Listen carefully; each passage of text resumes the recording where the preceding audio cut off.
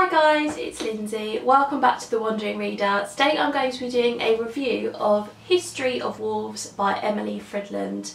This is the third book that I have read for the Man Booker shortlist, and this is a story about our main character called Linda, and she is a teenager, and she's quite a strange teenager. She is considered a bit of a freak. She's called a freak by her classmates. She's very isolated. She doesn't have a lot of friends, or any friends really. And yeah, so she's a very strange, odd character. And one day a family move in across the lake from her. She lives in a sort of dilapidated cabin by the side of a lake in Minnesota, and this family move into a cabin across the lake from her, and she gets involved in this family. She meets the mum and the son, and she starts babysitting for the son. His name is Paul, he's 4 years old. But there's something about this family that's not right, and that description that I've just given you, that's basically what the blurb says.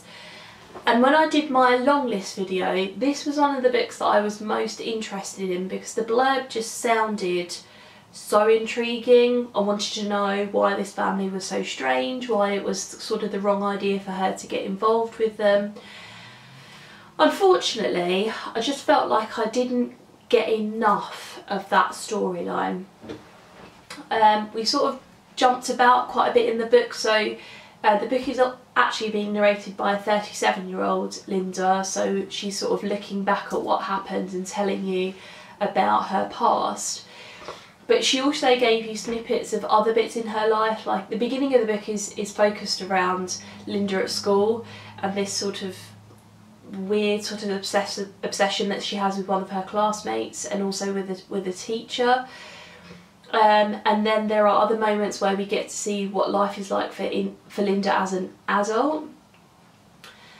And then but you would expect from the blurb that the main bit of the storyline is her and this family, and it is, but I just kind of felt like I didn't get enough of that, and there were quite a few gaps that weren't kind of filled in for me at the end. I felt like I still had an awful lot of questions, and perhaps that was Fridland's point, you know, for you to kind of do a bit of working out, a bit of surmising for yourself. But I kind of felt like I needed a bit more. I needed a bit more explanation, or yeah, it was a bit, there were a few too many sort of gaps for me.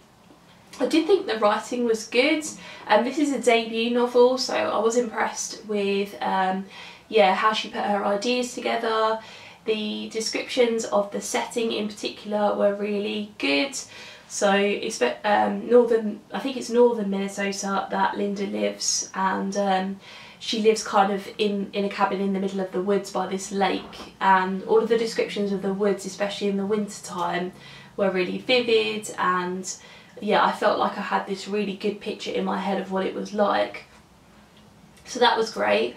It's not your traditional narrative structure, and it doesn't necessarily need to be a traditional narrative structure for me to enjoy it, but I think the jumping around kind of took me out of the story, and I didn't always think it was necessary. So I did enjoy this one. I would say that it is definitely a book that I would recommend, just because the sort of mystery element of this is good to think about. I also liked the way that this dealt with the themes of science and religion. I thought the commentary that it made on those two things was really interesting.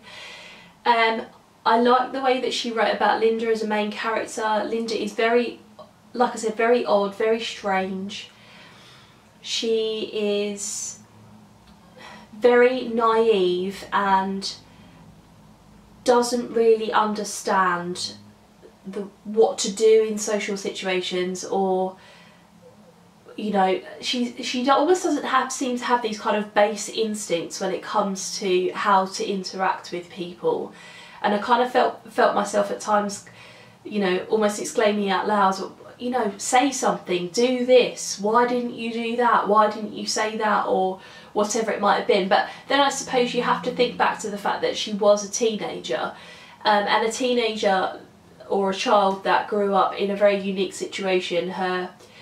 She was born in a commune which broke up, I think, when she was sort of like a young child or something like that, and her parents don't seem particularly warm or normal.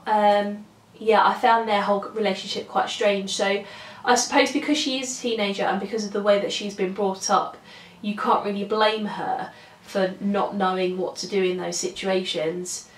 But at the same time, some of her reactions and what she does, they were quite odd.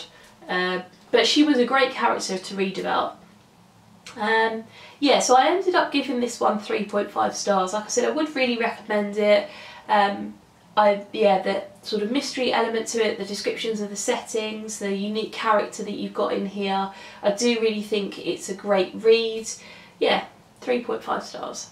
So there you go guys, that was my review of History of Wolves by Emily Fridland. I'd love to have a chat with you in the comments below. Have you read this book? What did you think of it?